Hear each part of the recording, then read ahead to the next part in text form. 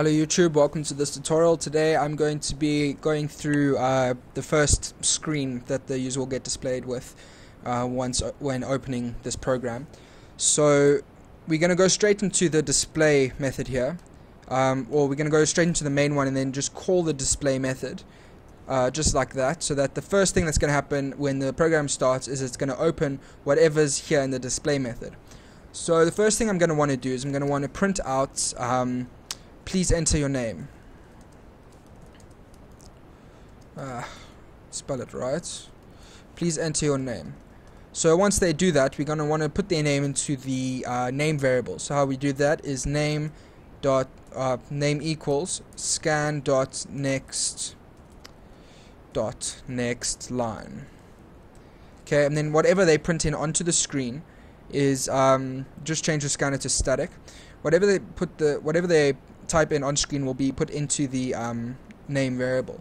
Then I just want to print out another line saying welcome, and then plus their name, plus to this gambling game. Okay, go to a new line with a \n and then say please select one of the following numbers, and then I want to display them with a list basically of what's in the menu variable. What would help here is instead of saying instead of printing each thing out, so printing out start game, printing out help, if you have a lot of things in there, so say I had another 4 options, another 8 options, it would be quite a lot to keep printing it out, if you know what I mean. So all I'm going to do is I'm going to make a simple for loop and say integer I is equal to 0. If I is less than menu dot length, then we want I to increment. Okay, so all we're going to do is here is we're going to print out menu, and then in square brackets put the letter I. What that's going to do is it's just going to loop through this thing. On the first time it's going to print out start game, on the second time it's going to print out help, because remember Java starts counting from 0, not from 1. So when we see 1 here, it's actually position 0. So yeah, it's going to print that out, and once it does, we're going to want them to choose one of them. So let's just quickly make a integer variable.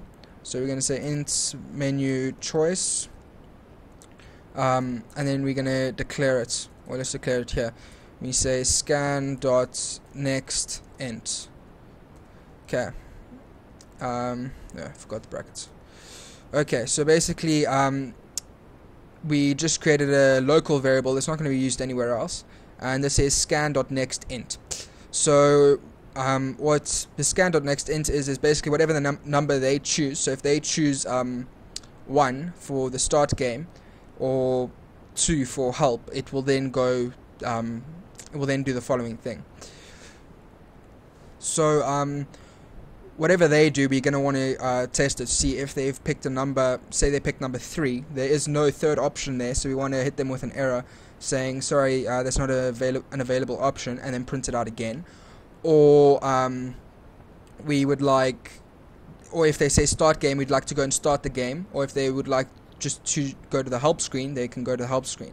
So all we're going to do is we're going to go start game like that. So we're calling it, so it will go to the start game method. So now we're done with the display method. We can close that and just open up the start game method. And I will go through the start game method in the next tutorial. Thank you very much. See you again.